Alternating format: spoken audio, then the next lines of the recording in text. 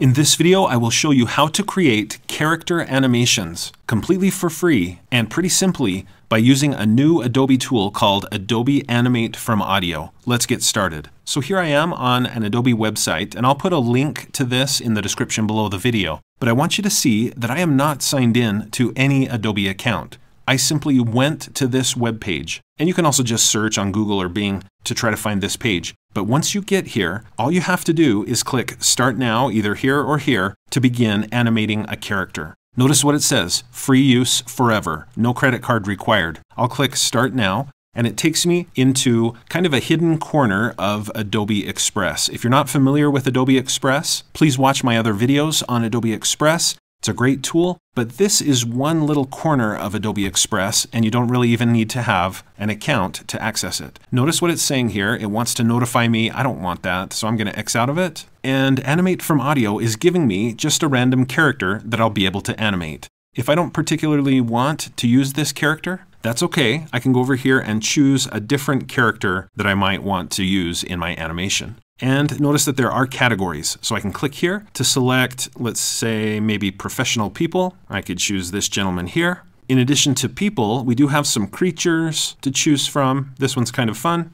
There are different foods to use as well as animals. So you can just click and browse through the different categories to pick a character that you would like to animate. Now, during the last several months that this has been available for the public, Adobe has continued to add more and more characters, and so I wouldn't be surprised if that continues. Once you've selected your character, you can go here to Background and choose a background. There are many different ones to select. You can also pick Transparent. You could also upload your own image. So I could select, let's say, my school logo, and then I could position my character just by clicking on the character and moving him so that I can see the school logo in the background. In my case, though, I'm going to stick with just this spring clover background. Okay, so in addition to adding a character and moving the character around and choosing a background or uploading a background, we also have some size options for this animation. Right now, it's set to be a square animation. But I could choose landscape if I want. And notice that these are all Instagram sizes. But if I click here, I can switch to Facebook. I could switch to YouTube.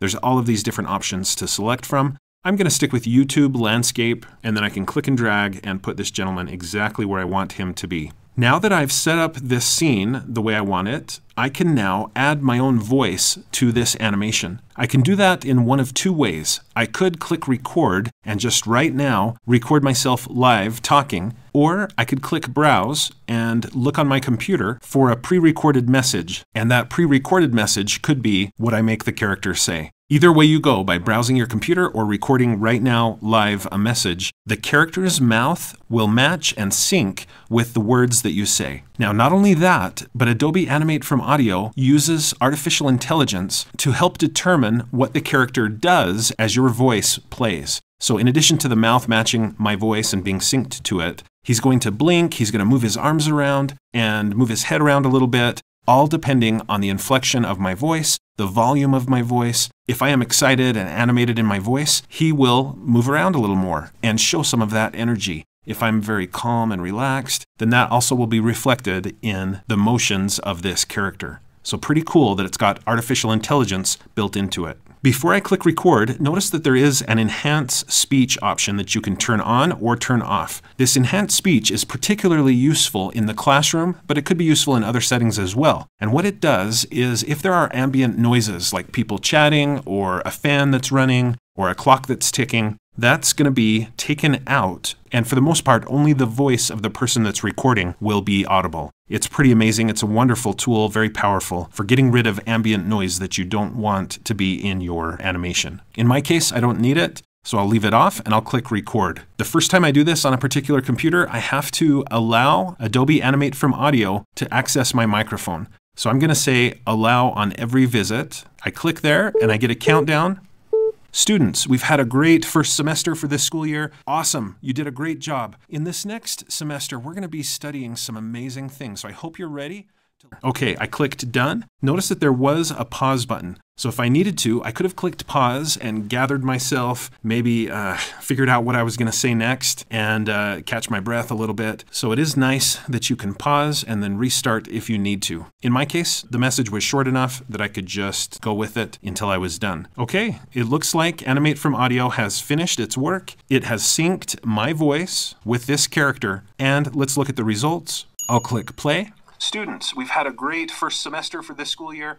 Awesome, you did a great job. In this next semester, we're going to be studying some amazing things. So I hope you're ready to learn even more and grow and develop and have just a wonderful time doing it. Let's have a great second semester. Okay, that turned out fantastically. But you noticed, I hope, that he moved his arms around, he pointed, and all of that based on the inflection in my voice, the energy in my voice, and what Adobe Animate from Audio thought was the right time to have him point and move around. So this is great. If I'm happy with the result, I can simply click download. In this case though, I want to trim out just the very beginning and the very end of this video. So I can click here on this handle. You can see those two vertical lines. I can drag that to the left and that will trim out the last little bit of this video. I can do the same thing at the beginning just to shorten it up and save a little time. So let's try it now. When I click play, students, there's less wasted time at the beginning. If I click here toward the end, you'll notice again, there's less wasted time at the end. So I'm happy with this. I'll click download.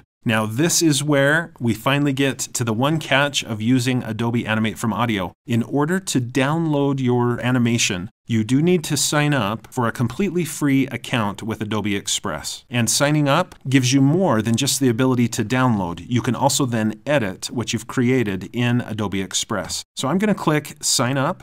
And it's going to load up a page for me that I can use to sign up for an account. Now I want to just sign up using my free Google account. So I'm going to go here, click on Google. I'll select my Google account, click continue, and Adobe Express is what it is signing me up for a free account, completely free. There are a few limitations with this completely free account, but it will enable me to continue to make Animate from Audio character animations completely free forever. Okay, I am now signed up for a free Adobe Express account, which includes Animate from Audio. It downloaded my animation to my computer, so I can X out of this. And if I go here, I'm in Google Chrome, and so the download folder is accessible here. But wherever your downloads folder is, you can go to it, click on the file, it opens up, and this is the full version of the animation that I've just made and downloaded. I can click play.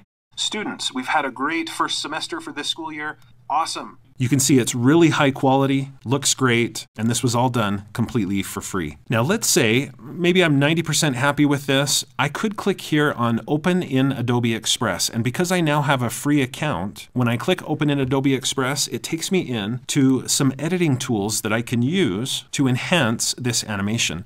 And I'm just going to close out of this tour and this pop-up. I don't want notifications. I'll just X out of all of this stuff to get into this editor that will help me enhance this animation that I created with Adobe Animate from Audio. So even though I like the results here, I would like to add some text. So here at the left, I clicked on text, and I'm just going to select maybe a headline. How about this?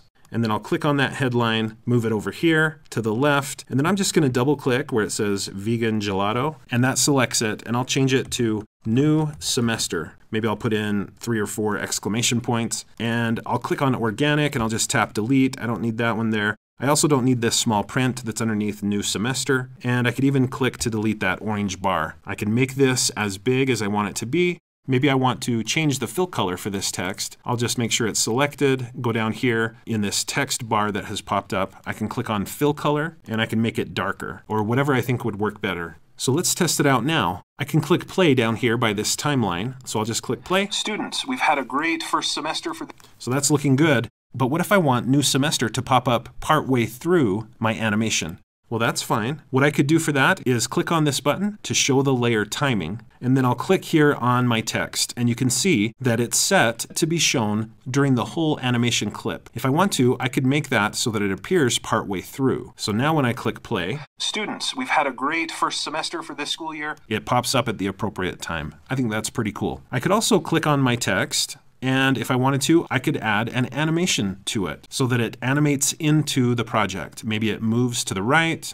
That looks great in my opinion. I could have it loop and do something over and over and also animate out. I think I will add an out animation, so I'll have it drift out. And so now I think I'll be really happy with the results of this animation. Now, in addition to adding text to my character animation and making that text animated, there are many other things I could do. I could add some more media to my project. I could add images, graphics, cartoons, elements, shapes, all sorts of things. But for now, I'm happy with the results. So now I get another opportunity, if I want to download my project. I'll click download. I do get several options for the type of file that gets downloaded, but in this case, because it's an animation and it's got my voice as part of it, MP4 is by far the best option. I can change the resolution of the video if I want to, but I'm happy with HD. So I'll click download, and this video is downloading, complete with my additions, my animated text, and all of that. Okay, it's finished. And it's downloaded to my downloads folder. I can now open it up and see my project. We've had a great first semester for this school year. Awesome, you did a great job. In this next semester, we're going to be studying some amazing things. So I hope you're ready to learn even more and grow and develop and have just a wonderful time doing it. Let's have a great second semester. Okay, I'm really happy with that result. In addition to downloading, I could share this final animation in several different ways through social media, or I could just copy a link. If I want to make it so that anyone can click the link to see the video, I would have to click here and choose anyone with the link, and then copy the link, and then anyone with that link would be able to watch the video and make a comment on it. Now, there are some time limits for how long your Animate from Audio animation can be, so don't expect to make a 5-minute recording on here. They're fairly short, but I really love Animate from Audio. It's a fun and useful educational tool, but really it's for anyone, so I hope you'll check it out. Thanks for watching. I hope you found this tutorial to be helpful. If you did, please like, follow, and subscribe. And when you do, click the bell and you'll be notified when I post another video. If you'd like to support my channel, the best way to do that is to join me as a channel member. But you can also support me by clicking the thanks button, or through my Patreon account, or by buying channel merch, and you'll see information about those options in the description below the video.